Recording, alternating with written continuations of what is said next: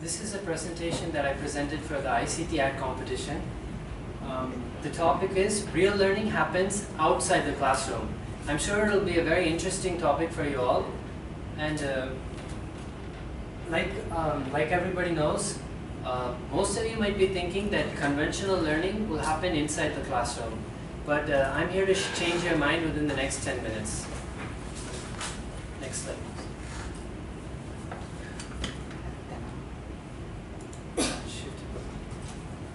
Okay, so now onwards to the million-dollar question. Why do we learn? Can anybody answer this question? Anybody here? Anybody want to hazard a guess? To improve our knowledge. To improve your knowledge? To earn money. To earn money?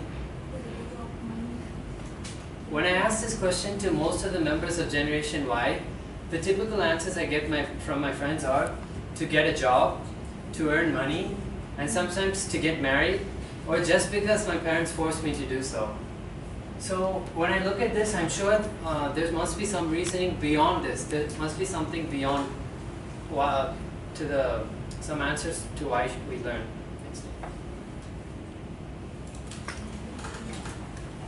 I'm sure that you're familiar with this since we've been showed it countless number of times. This is Bloom's taxonomy. There's 6 different levels. First, remembering, understanding, applying, analyzing, evaluating, and creating. In a nutshell, the first layer is, if you want to understand, if you want to learn something, you have to go progressively from the bottom layers to the top layers. When you first remember something, that's what we're taught to do at school. It's the basic layer, basic level of learning. After that, you understand it. Once you've understood something, you apply it. And this goes all the way till you are finally able to create something with your knowledge. But in conventional learning, we are made to become like automatons. We just mug up what we learn, and we don't learn anything new.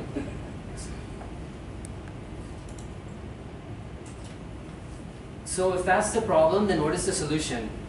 This is the solution that I propose for a good model on learning. Learning should be integrated. Integrated in the sense that it should be complete. Second, it should be value-based. Values, human values, which form the essence of our culture, should be integrated with the learning. And third, it should not stifle our creativity, but it should promote it.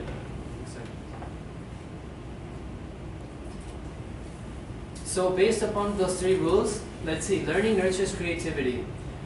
So classroom teaching, in general, it stifles creativity because we're asked to memorize answers written by someone else. We don't get a chance to unleash our creativity. So when does a situation occur where we can show our creativity? Creativity is born out of freedom.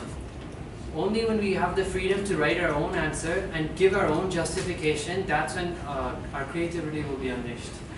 And we all know that in today's world of 3D printing, Internet of Things, today's world thrives on innovation. And if the next generation wants to solve the problems of tomorrow, we need to adapt a learning curriculum which also supports innovation.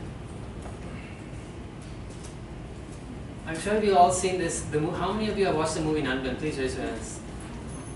Yeah, pretty much all of you. This is Satyan from Nanban. In this movie, he comes and he tries to recite a speech by memorization. But when the hero, he just changes a few words in the speech and it has a completely different meaning. But because he hasn't understood what he's learned, he just recites it as it is, and it becomes a huge difficult. So the bottom line, what I want to say is that human beings are not programmed machines, and so we should take to heart what we're learning.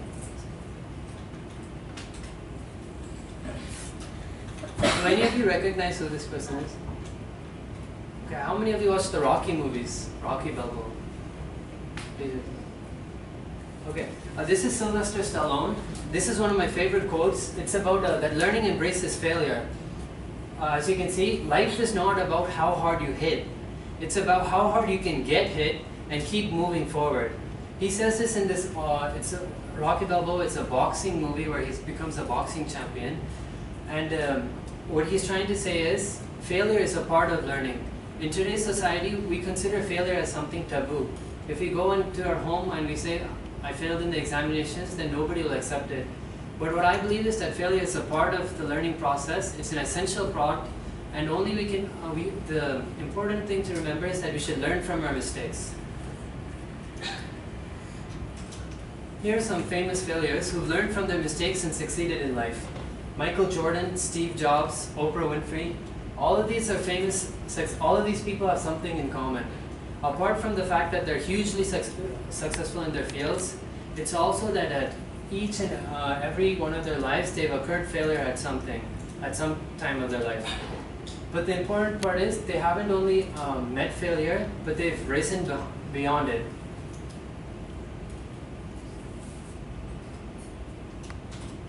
The second part I wanted to say is that learning should have some value-based education.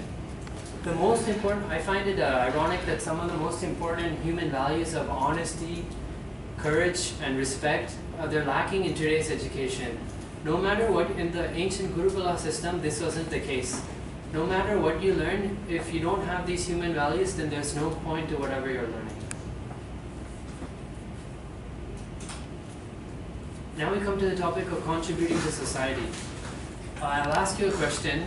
If some scientist, he finds a way to split the atom and he creates an atom bomb with it, would you consider that as contributing to society or detrimental to society?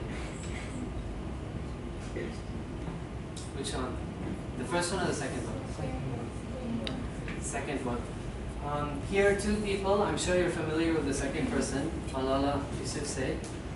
She's a world youth icon and one of my role models. This first guy, his name is Abu Bakr. He has a PhD, but he uses his knowledge. He's a terrorist. He's head of the one terrorist organization, and so he's using whatever he's learned to cause disturbance to other people and wreak havoc on them. But the same education is used by this girl to promote education all around the world.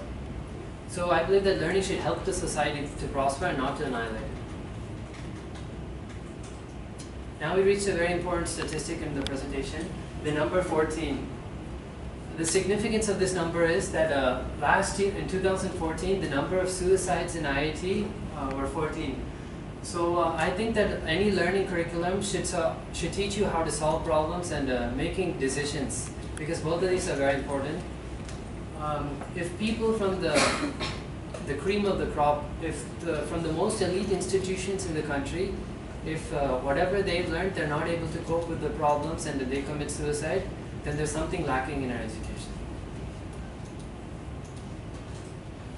So you all know that the real world is not just a bed of roses.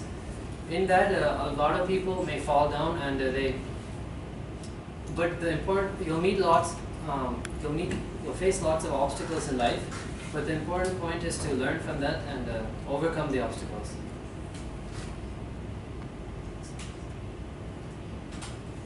And I'm sure that many of you think that learning ends with as soon as you're done with college, after you finish college, but that's not the case. Real learning happens till the last breath that you breathe. So it's a lifelong process, starting all the way from home before you go to school, continues past our school up to college, and even after college when we're applying it in our field, we can learn from life. There's a lot to learn. Let's see what Swami Vivekananda has to say. He says that the aims of education is that education should be for self-development, for character formation, and also it should serve mankind. So any education curriculum should focus on this.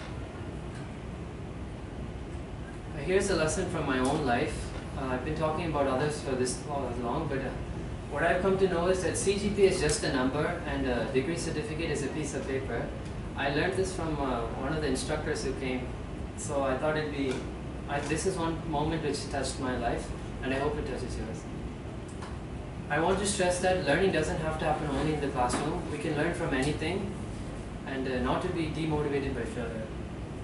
So far I've been talking about that learning doesn't happen inside the classroom. So what's the solution? What can we do? Well, first of all, you can volunteer for social service. For example, you can participate in NSS or enroll in some innovative campaigns like Swachh Bharat organized by our Prime Minister.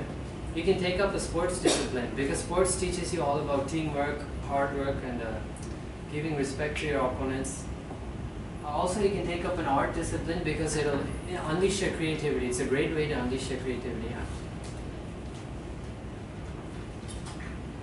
So here are two examples of schools which have a learning curriculum which is not the traditional method followed in classrooms. The first case study is Rishi Valley School. It's located obviously in Rishi Valley. It was founded by an educational leader, Jiddu Krishnamurthy. And here's one of the alumni of that.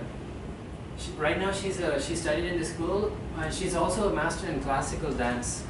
And right now she's currently the senior advisor to world leaders on public policy and international affairs. I'm sure you recognize this, Mr. Dr. Amartya Sen. He's a Nobel laureate in economics.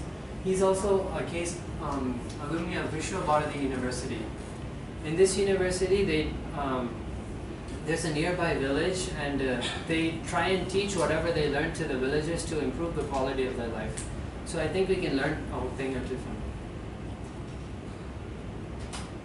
So what I want to conclude is the ultimate goal of education is to make sure that a child becomes prepared to reach the challenges of adulthood. So any learning curriculum, this is not followed in traditional learning, and we should make sure that it's followed.